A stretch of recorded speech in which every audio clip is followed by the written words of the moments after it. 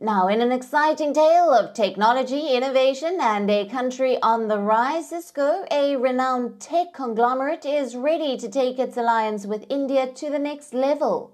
With an investment target of $1 billion in domestic production and exports over the next few years, Cisco aims to capitalize on the growing Indian demand. Cisco is set to diversify its global supply chain by beginning manufacturing operations in India.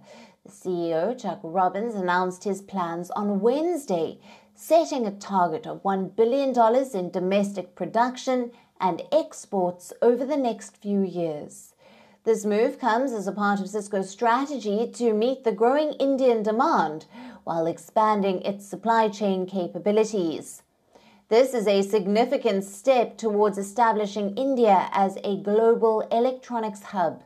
The announcement followed a meeting between Robbins and Prime Minister Narendra Modi in New Delhi. Now, the country head, Daisy Chittipalli, has said in her statement that India is of strategic importance, and this announcement marks a new chapter in Cisco's growth journey and its alliance with India.